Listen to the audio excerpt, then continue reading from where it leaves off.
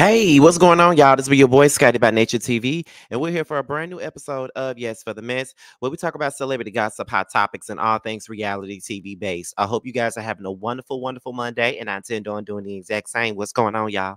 Now, before we get into today's mess, let's talk about what we got coming up on the platform, okay?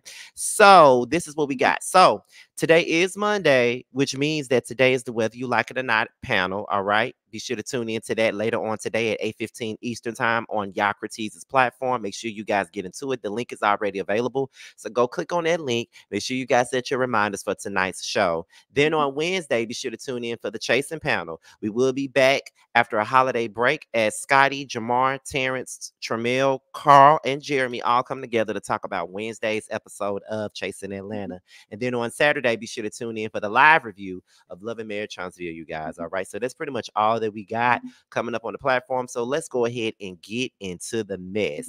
Now, we just talked about this the other day, and that was the whole situation with Candace Dillard and Chris Bassett. But apparently, apparently the girl came out the other day, which I reported on, and she said this: I lied. I never met Chris Bassett and I never talked to him. And I made the whole thing up. And I'm sorry that my actions may have hurt people.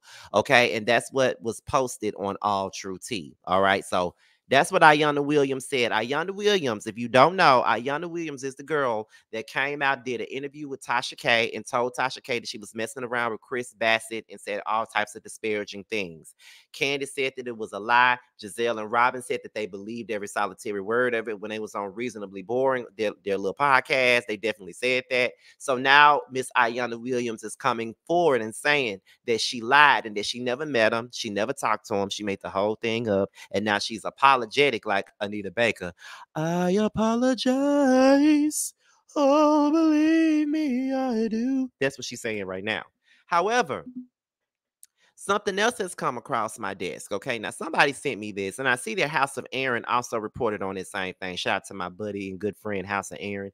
And this is what was put out there. Now, apparently, the same girl, Ayanna Williams, somebody was on Instagram, and I guess they asked her, was she set up to do this? So, the person wrote Ayanna Williams and said, hello, I have a question to ask you. Candace has been accusing Gizelle of having something to do with your false allegations against Chris.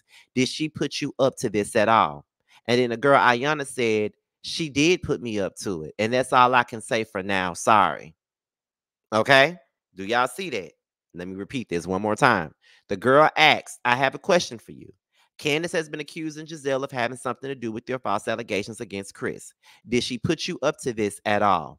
And she responded with, she did put me up to it. And that's all that I can say for now. I'm sorry. All right. So that's what Miss Ayanna said. Now, Ayanna is saying that Gizelle was the one who put her up to the allegations.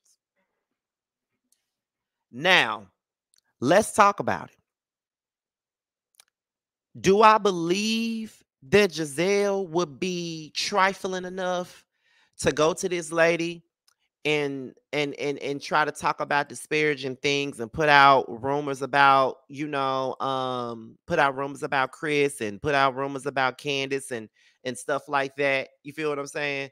So do I think that she's trifling enough to do that? Well, Gizelle has done a lot of trifling things. She's brought a lot of rumors to this show about other people's husbands and stuff like that. So I wouldn't put it past her to do something like that. I'm just saying what my opinion is. I wouldn't put nothing past Gizelle. I wouldn't put this past Gizelle at all. However, on the flip side, though, Ayanna already lied and said that she was fucking this man anyway. She already lied. So could she possibly be lying about Gizelle putting her up to this? Let's play devil's advocate now. Yeah, Gizelle is trifling. She's a trifling ass mother. Like, she is. And there's nothing that we can say about that. She's definitely trifling as hell. She's very trifling. But at the same time, did she do this? Did she have anything to do with it? Could that be the reason why she was so adamant on Reasonably Shady about believing it and knowing that it was true and having enough evidence, her and Robin? Do you think that Robin possibly knew that Gizelle did it if she did it? Or do you just think that Gizelle and Robin was just being evil motherfuckers like they always are and just basically believing anything negative that comes out about Candace because that's what they do. When some come out about somebody that they don't with or they don't like, they're going to automatically believe it whether it's true or not. So I don't necessarily believe that Gizelle did that. And the only reason why I'm saying that I don't believe it, because y'all know I cannot stand Gizelle. Y'all know this already. Y'all know I'm never on her side about motherfucking thing. Y'all already know that. But the only reason why I have my doubts about this whole story is this right here. This is the reason. I'm having trouble believing it because she already lied. She already proved herself to be a liar. So when you already prove yourself to be a liar one time, there's only going to be so many things that people are going to believe that comes out of your mouth. Because now you've made a point to say, well, you've made it a point to be a liar. Like, I'm going to come out here, I'm going to make up a lie. I'm going to go to Tasha K and I'm going to say that I was fucking this lady's husband for some clout. And I'm going to make the people believe, and I'm going to have everybody talking about it on Twitter. I'm going to do everything under the sun to make this shit look true. But now I'm gonna take it back and say that it wasn't a lie. Because at this point, to me, it's like, okay, so was it even a lie?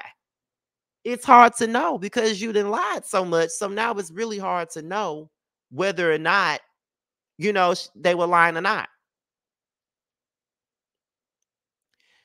So I just have a couple of questions, and I'm really interested in knowing what you guys think down in the comments, because it's crazy. Because I'm like, Ayana came out and said she was fucking Chris. She even went as far as to did a Tasha K interview to say the same thing, only for her to come back around and say it never happened. Had everybody believing her, so now she's saying it never happened, and now she's saying that Gizelle was the one who told her to say that and put her up to the rumors. It's just odd to me. Everything surrounding this story is very odd to me right now. So it has me wondering or believing that Gizelle really didn't have nothing to do with this. And that's what I hate. I hate that I have to sit up here and look at Gizelle in a favorable way. Honestly, y'all know I can't stand her, and I'm very much so true to my dislike for Gizelle because she is a terrible person in my eyes. But I don't think she did that. Mainly because this lady here is already a liar. But I'm definitely wondering what you guys think about it. Like, do you guys think that Gizelle did it? Do you guys think that Ayana is still telling lies? Or are you like me and just confused about everything? Because at this point, I'm very confused about every damn thing that's going on with this story. So y'all leave y'all comments down below and y'all gonna talk about it. So before we get up out of here, y'all know we got to pay 3 bills now, and not just 2. We paying 3 bills. Make sure you guys support my boy Tremel.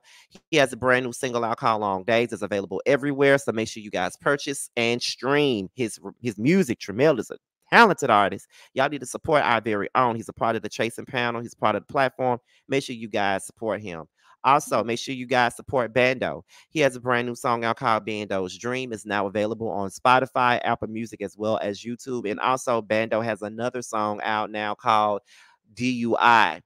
Make sure you guys get that. It's also available now everywhere. You can go stream it. You can watch it on. You can listen to it on YouTube. You can do all that good stuff. So make sure you guys support Bando. All right. So with that being said, I'm Scotty by Nature TV. Be sure to like, rate, comment, subscribe, share this video, and also click on the notification bell so you can be notified whenever a video drops. And if you want to follow me on any form of social media, my Twitter, my IG, and my TikTok will be down below. With that being said, you guys, I'm Scotty by Nature TV, and I'll talk to you guys at another time.